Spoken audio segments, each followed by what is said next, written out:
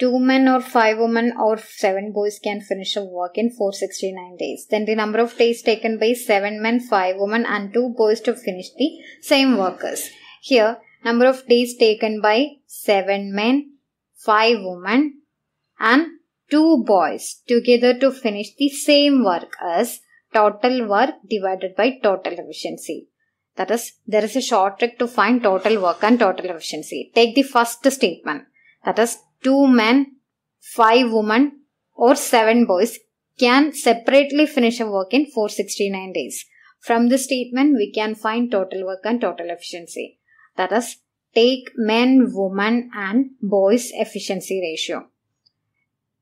Use the LCM trick. That is, to find the efficiency of men, multiply number of women with number of boys. 5 into 7 is 35. So, efficiency of men is 35.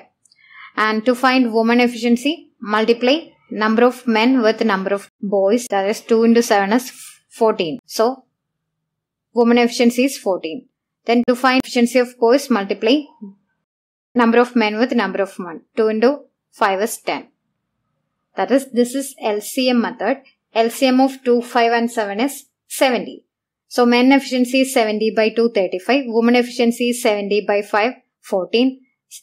Boys efficiency is 70 by 7, 10. Or you can cross multiply. Now we go to efficiency. Then we need efficiency of 7 men, 5 women and 2 boys. So 7 men efficiency is 35 into 7, 7 into 30, 210, 7 into 5, 35. So 35 plus 210 is 245. And efficiency of 5 women is equal to 5 into 14, that is 50 plus 20, 70.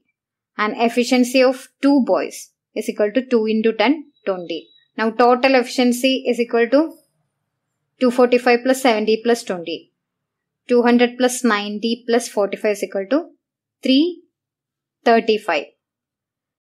Total efficiency we got it as 335. And we have to find total work.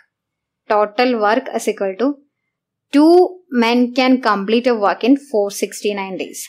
2 men efficiency is equal to 2 into 35, 70. And number of days is 469. So total work is equal to 70 into 469. Now, 5 goes 14 times in 70, 5 goes 6 times in 30, 5 goes 7 times in 35.